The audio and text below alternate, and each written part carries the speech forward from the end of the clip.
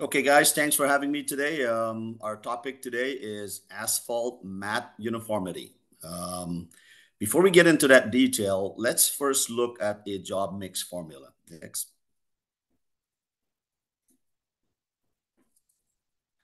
So what we're looking at here is a half-inch surface mix design. This is the job mix formula.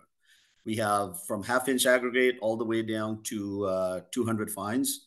We have 4.9% binder content, and the mix temperature is 300 degrees F. So with that mix design, our bulk density would be approximately 120 foot per cubic, 120 fungs per cubic foot. So when we're paving, what are we doing? We're laying a hot mixture of that aggregate, sand, asphalt cement, and air voids to a certain width and depth. Then we will compact it with a screed. But that mix design drives what we refer to as the mix internal frictional resistance. So if at any time that job mix formula change for whatever reason, that mix internal frictional resistance will change. And that will impact the screed compaction, and it would also impact the roller compaction. How would that change? That would change if we segregate the material. So it's important that we manage segregation, which is also what's driving the surface uniformity. So in this case, let's say the screed compacts the mix at 85%, leaving about 15% air void. And then the roller comes by and compacts it to 93%, let's say, which would leave about 7% air void. So at any time for that screed setup, for that roller train, if the mix internal frictional resistance change, then the compaction will change.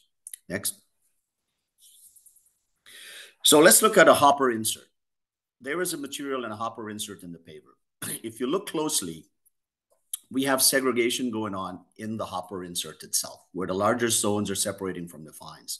And you will see the blemish on the upper right-hand corner picture, which most of you probably know looks like end-of-load segregation. But the mix on the sidewall of the insert, the two sidewall, will flow down to the outer conveyor chain and leave a blemish under the bearing hanger. So that would be referred to as a continuous streak, whereas the picture up on top will refer to as blotchy type of segregation. So that's surface uniformity that's driven by segregation. Next. Now, if you look at the hopper insert, rolling will stop only when larger spokes hit the walls of the insert. And that's why it's critical to have the right insert to minimize that type of segregation that is being created in the insert. Next. Now here we're looking at surface blemish due to screed adjustment. So because we have three screed sections, we have a main screed, we have an extension screed, and we have a left and right extension, sorry. So if the adjustments are not correct, each extension could be compacting that material different from the main screed, leaving blemish that are related to screed adjustment. So we'll come back to these two discussions later. Next. Now let's look at surface uniformity that could be created by the five forces that holds the screed to grade. We all know there's five forces that holds the screed to grade. The screed floats on the asphalt like a water skier. So for today, 20 minutes that we have, we will only focus on what can each one of these forces, how can each one of these forces create surface blemish. Next. So let's come back to the pull force. Why do we use a material transfer? We use a material transfer for non-contact continuous paving, but also to maintain material consistency. So exchange truck without stopping or bumping the paver, but most importantly, to maintain material consistency. That means we need to control our gradation and temperature segregation. So good rule of thumb here is when you use a material transfer, keep the material transfer half full at least, and keep the insert in the paver half full at least. And if we look at this video, you will see why. Next. That's the material as you saw in the first video. Coming to the end of the insert. So In the past, we never want to stop because the screed settles that we know. And when we take off, depending on how long we stop, the material get cold. So if you look back at the job, 300 degrees, now we're probably sitting at 275 degrees. So the mixed internal frictional resistance change, and more than likely when we take off, we'll have a hump. But today's paver design have features such as screed hold that prevents the screed from settling, and screed freeze that prevents the screed from giving you a hump because of the cold mix when you take off. Most of the newer paver designs today have that. The other is the material force. They have a material force. We must keep the auger and conveyor turning consistently, covering about half the auger shaft, and that way we maintain the material consistency and minimize auger and conveyor segregation. Next. The third is the weight of the screed. So we all use extendable screeds. They're front mount screeds, they're rear mount screeds. They all have their challenges in maintaining or maintain uniformity and avoid blemishes. And that's why it's important for us to discuss screed adjustments, which we will do shortly. Next. So the last two forces, the compacting force and the frictional force. The compacting force and the frictional force has all to do with the mix design or the job mix formula. So because we have three screed sections, we also have to ensure that each screed section is compacting the material the same to avoid blemishes, which could be confused with segregation. So let's look at screed adjustments first. Next. Next. So here we're looking at the main screed. If you look at the strike off, in front of the strike off, we have zero compaction. The trailing edge should be the last thing touching your material. So from the trailing edge to the point of strike off is our screed compaction. So now let's look at all three screed sections. Next. In this case, we're looking at a rear mount screed. On plane A, which is the leading edge of the screed, so all three screed sections must shear the material off on plane A as we move forward. Plane B is the trailing edge. So if we have a 10-foot screed and we're paving 12-foot wide, each extension is out 1 foot. For us to have consistent mat depth from end gate to end gate, all three screed sections trailing edge, which is plane B, must be on the same level, same height. To have uniform compaction, all three leading edge must shear the material off at the same point, which will be plane A, and that will give us uniform compaction and uniform surface texture. Now let's look at the front mount screed. A little bit more challenge here because the extension is much narrower than the main screed, so the angle of attack of the extension must be a little bit steeper than the main. But as long as the trailing edges, plane B, are on the same height, and the leading edge, plane A, are shearing the material off at the same height, then the screed compaction under each section will be the same. So let's look at some scenarios where they are not. Next. So in this case, all the extensions are adjusted correctly, and we have a zero blemish pavement. Next. Now we're looking at a rear mount screed where the trailing edges are on the same plane. So if I put a straight edge across the mat, it will be flat. But if you look at the left and right hand extension, the material is being sheared off where the blue line is. So the difference between the blue line and the main screed red line is how much more material is getting compacted under the extension screed. And you can see from the picture, the texture is different. Now in this case, depending on how far off it is, we may see some looser texture inside the edge of the main screed, which may appear to be segregation, but it is not segregation, it is compaction at a different rate. We have more in-place density, less air voids have to be pushed out under the extension screed compared to the main screed. So after rolling, we will not have, if we put a straight edge again, it will not be flat. Next. Again, different surface texture, different blemish, different uniformity, but strictly from screed adjustment, not segregation. Again, if you look at the leading edge of the extension blue line, between the blue line and the first red line is how much more material getting compacted under the extension screed. So again, we may have 90% density under the extension, maybe 85 under the main. So we can push more air pockets out under the main screed when the roller comes by. And then if we put a straight edge after it's rolled, it will not be a flat pavement. Again, it may appear to be segregation, but it's not segregation. It's a surface blemish because of incorrect screed adjustment. Next. Now, here we can see consistent surface texture from end gate to end gate. So a good rule of thumb to ensure that your extension match height is correct and not creating overcompaction or the angle of attack is overcompacting, a slight line at the edge of the main screed is a good indication, especially with front mount screed, that the match height is correct and the surface texture being uniform is a good indication that our density is uniform from end gate to end gate. Next. So here we're looking at blemishes strictly driven by screed adjustment. And I would like to come back to this slide after we look at segregation. So keep this in mind. We'll be right back to it. Next. So we said to manage the last two forces, the R force and the compacting force and the F force, we need to make sure our adjustment is correct, which we just went through. We also said that we need to make sure we have material consistency. So for a given screed setting, our mat depth remains the same. The only way we can change the mix consistency after it leaves the plant is if we segregate it. So let's look at some possible segregation.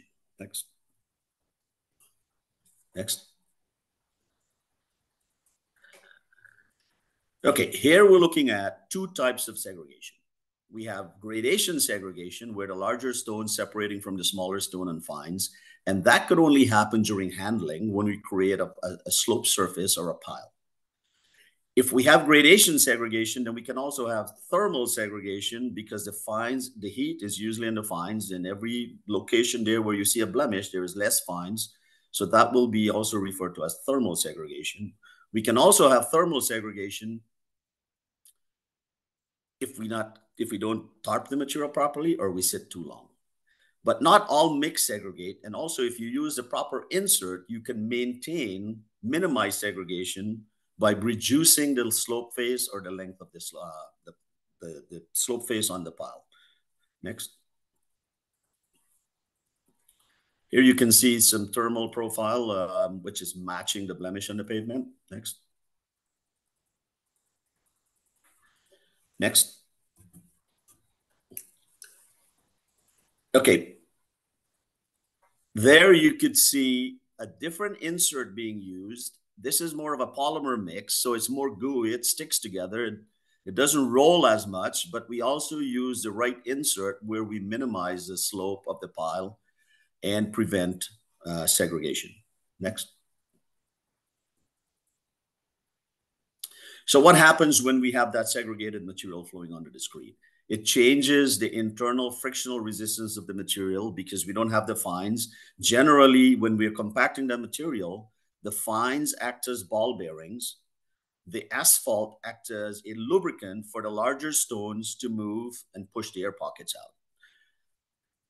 As you can see, the blemish on the right-hand picture shows that there is no fines there. So that means we change the internal frictional resistance, which means we will change the behavior of the screed. More than likely, we will have a dip there.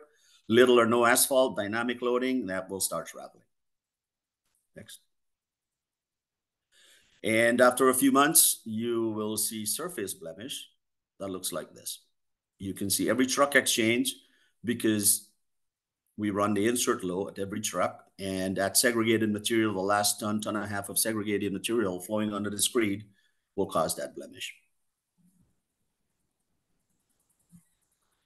Okay, so where are this material coming from? As we showed earlier in some of the videos, it could come from running that insert, the hopper insert low.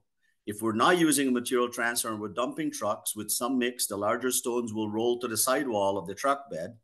When the truck dumps and pulls out, those larger stones will be towards the hopper insert. Next. And if you look at this video, you could see clearly the larger stones coming out of the side of the truck bed, right at that point there where the mouse is. And when the truck pulls out, the operator will dump the hopper and those larger stones will get to the middle, and then the auger spreads it and creates that chevron that we saw. Next. Now let's look at some blemish that are in the form of a streak, not blotchy type. Most of these streaks blemish will come when the tractor is delivering the mix to the screed. The biggest culprit there is the center line. And then if you don't use the right insert, the larger stones that rolls towards the sidewall of the insert will flow down to the outer conveyor chain and get dropped somewhere from the edge of the tunnel to the bearing hanger, which will be segregation streak B on the picture on the left. So where are those coming from? Let's take a look on the next. So the streak in the middle will depend on how we position the flights closest to the auger box. Now, keep in mind, not all mix segregate, but if you're dealing with segregated material, it depends on how you position those flights close to the auger box, which we'll show you there in a bit. And then, of course, the streak in the wheel path will come from all the larger stones rolls towards the sidewall of the hopper insert. Next. Now, if you look at this video, you will see that the auger flights are pushing the material over. Is it playing? Our video is not playing. There we go. Our video is stalling a bit, but what's happening is the reverse flight on the left side is pushing, on the right side, sorry, is pushing the material over to the left side. So the segregated material coming out from each tunnel does not concentrate in the middle. You can also have the flights on the left side pushing towards the right side, which is called a push-pull concept. Again, to move that segregated material that's sitting under the auger box. Next. So to really manage segregation, we need to look at all the points at which we handle the material from the plant to the job site, not including managing stockpile segregation. That's a discussion for another day. So from the time we load the truck to the plant to the time the tractor delivers the material to the screed, which is our last point, we need to focus on the handling for each one of those, starting with the larger stones that rolls to the sidewall of the truck bed during transport. When the truck is loading a material transfer, end of load and start of load segregation, crust will be a different ballgame, but that requires proper tarping of the truck. These three forms of segregation is before the material transfer. Most feels that if we have a material transfer on the job site, we solve all our problems. But no, we're handling the material again when the material transfer is feeding the hopper insert, as we've seen before. And lastly, when the tractor is delivering to the screed. So with the time we have today, we can't get into the details of each one of these, but we can save that for another day. Next slide. So here we are. We're looking at segregation, as I mentioned earlier, blemish that caused by screed adjustment. Any blemish caused by screed adjustments are usually in a continuous defined streak.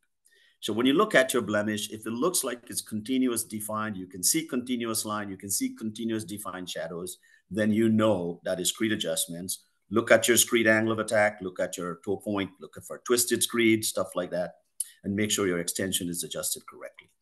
Next. Now, these are blemishes or surface uniformity caused by segregation. It could be continuous, like under the auger box, but it's not a defined line.